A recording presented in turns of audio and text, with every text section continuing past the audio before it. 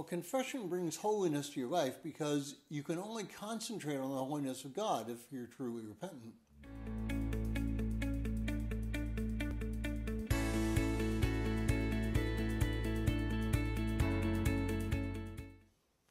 Well, if you're joining us in reading through this month's reading plan, today's reading is Ezra 9, 1 through 15, and I encourage you to read that passage.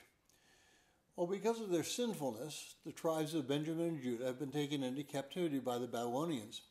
Now, 70 plus years later, Ezra is confronted with a situation that's not dissimilar to what we're experiencing here in the United States.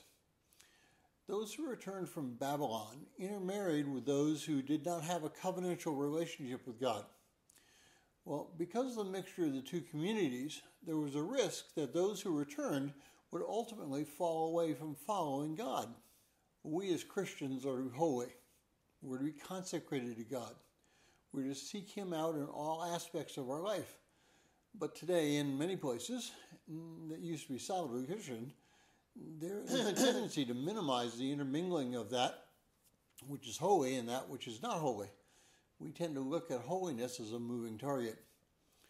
Well, we as believers can be holy, but it takes considerable effort to do that. We must be very careful as to what we see, hear, touch, and taste. And anything can lead us away from holiness.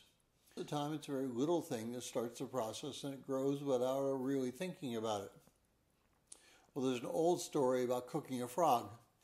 If you place the frog in cold water and solution up the heat, the frog will not recognize when it's beginning to get too hot, and he'll eventually die simply because he didn't recognize the danger. That's a very similar situation in which Christians can be placed. It doesn't take much to start us on our way to non-holiness, if that's a word. A little innocuous thing that we can take into our hearts can grow into a huge tree. It's hard to be holy. It takes work and it takes perseverance. So keep your eyes on Jesus, keeping your eyes on the prize, because when you look down or to the left or right is when you're going to fall.